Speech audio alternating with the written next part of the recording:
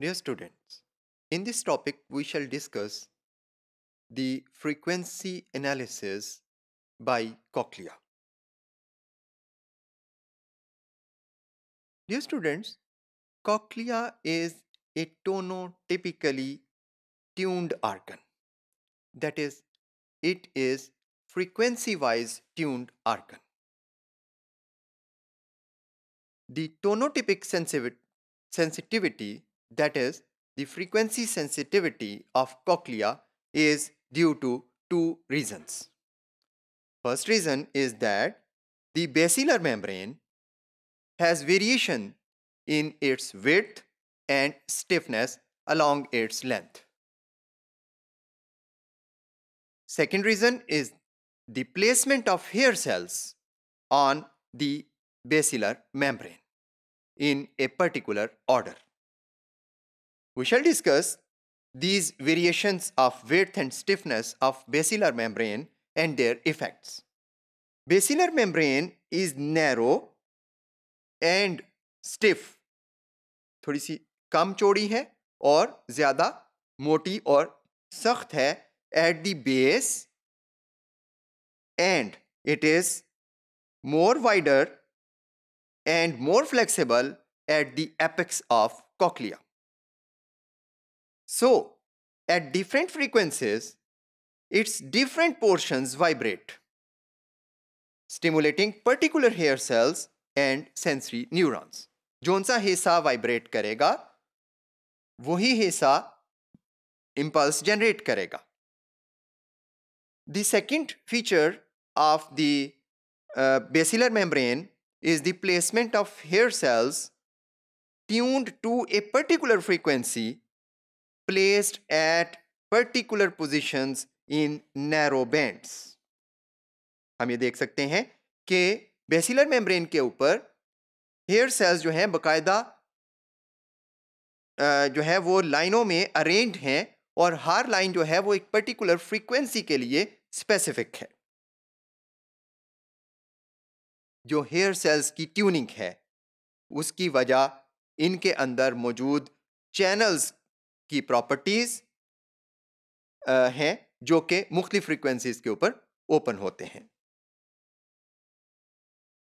The resonance frequency of these cilia or these hair cell cilia is determined by the length of the stereocilia.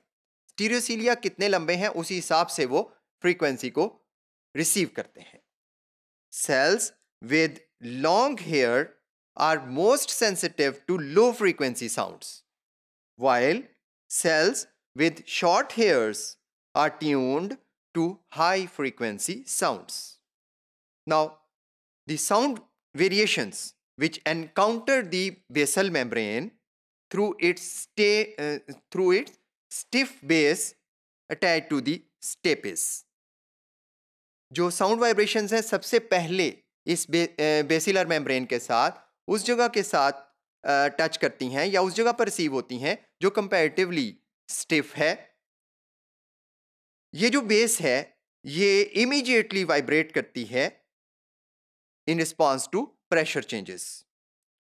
ये जो variations हैं frequency की they travel along the membrane from base toward the apex और as a result ये basement membrane में vibrations और displacement produce करती हैं. Now the region of maximum displacement of basilar membrane varies with sound frequency. ये जो basilar membrane है कहाँ से सबसे ज़्यादा वाइब्रेट करेगी ये डिपेंड करता है साउंड की फ्रीक्वेंसी के ऊपर. Membrane near the base undergoes largest deformation and resonates optimally at high frequencies, while the distant regions of the membrane, which are near the apex, they vibrate maximally at low frequencies of sound. Yes, students, now we shall discuss the frequency analysis by Cochlea. Different frequencies of incoming sound waves are sorted along the length of the basilar membrane. हम यहाँ पे देख सकते हैं कि basilar membrane जो है उसकी पूरी लंबाई के अराउंड मुख्तलिफ फ्रीक्वेंसीज जो हैं ये सॉर्टेड हैं. हर फ्रीक्वेंसी की अपनी एक करेक्टरिस्टिक प्लेस है.